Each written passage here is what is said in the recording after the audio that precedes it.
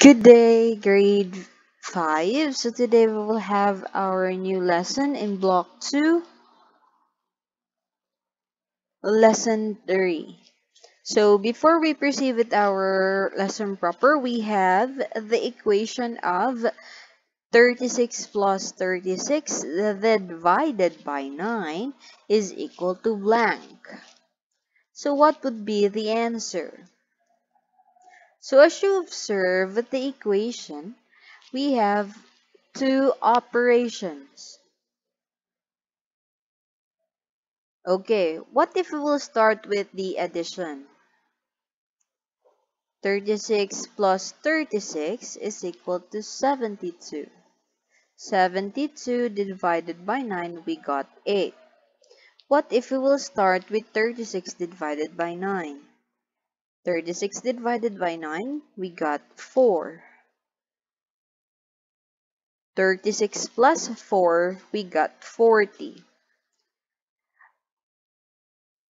In this equation, we will use the rule of PMDAS. What is PMDAS? PMDAS is the rule of applying different operation or multiple operations. So PMDAS will start with the multiplication, division, addition, and subtraction.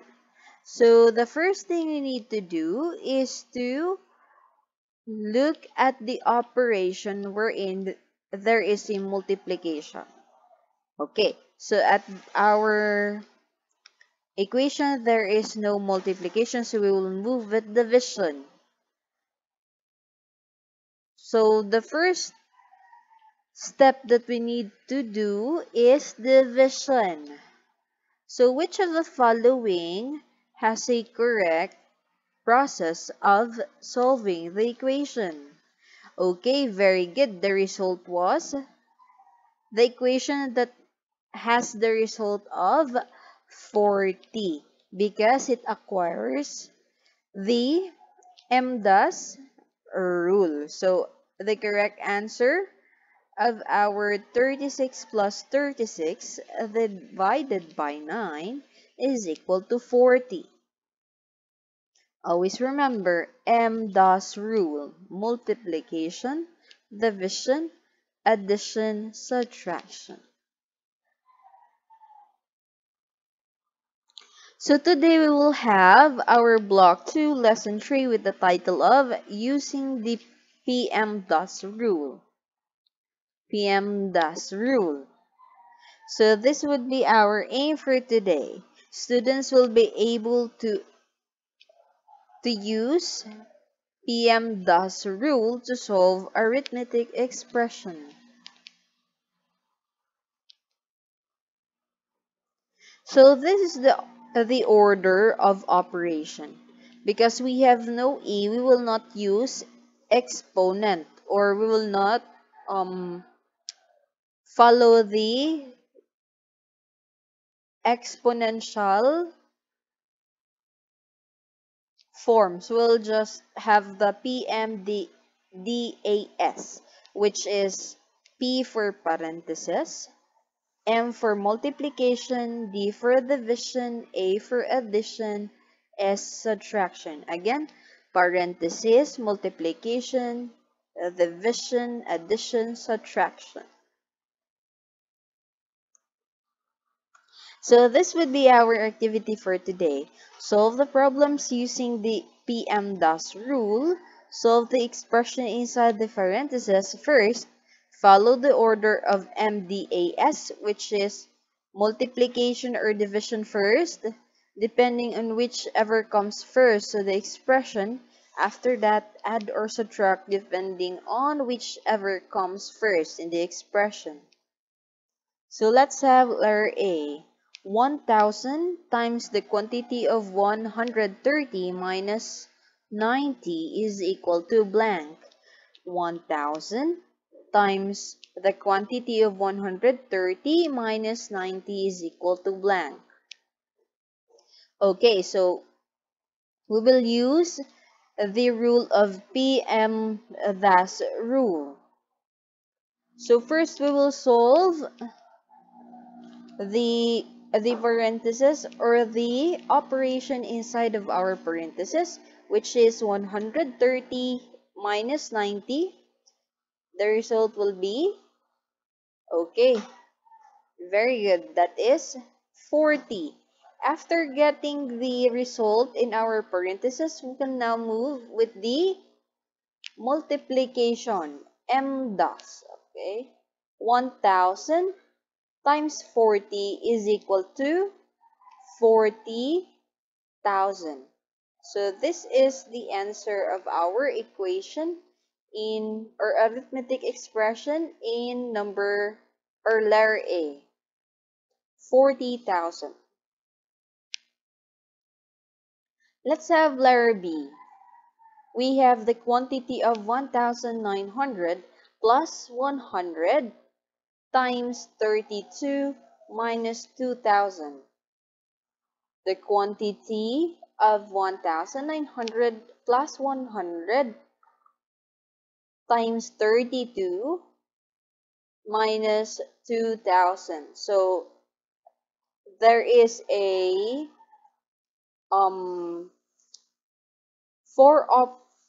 three operations or four operations that are represent in our letter B. First, we need to do the parenthesis inside of the parenthesis. Next would be your multiplication, and we will do the subtraction. Okay, so let's start with adding our 1,900 plus 100. So that is 2,000. After solving the operation inside of our parentheses, we will now move with multiplying 32. So 2,000 times 32, that is 64,000. After multiplying, we will now subtract with the 2,000. So what would be our answer? Okay, very good. That is 62,000. So let's have a letter C. It's now your turn to answer our arithmetic expression in letter C. Please please pause the video and able for you to answer first before knowing the correct answer.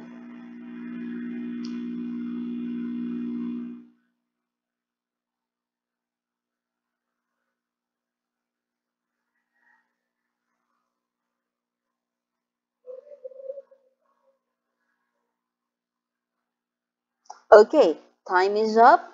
So what did you do first?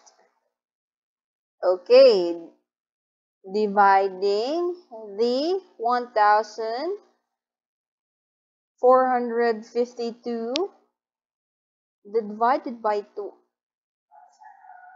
1,452 divided by 22 inside of the parenthesis. So what would be the answer? Okay, very good. That is 66. What would be the next thing or the operation we will use? Okay, very good. After the parenthesis, we will use the multiplication. 600 times 66 is equal to, okay, 39,600.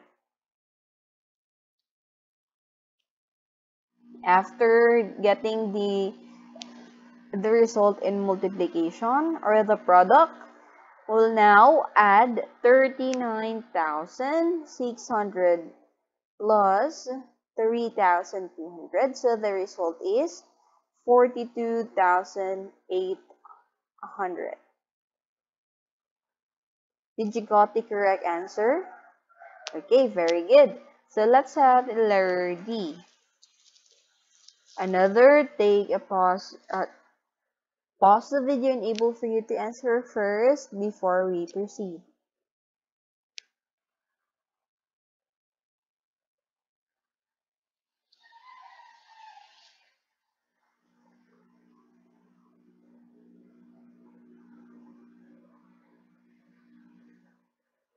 Okay, time is up. So what would be the answer?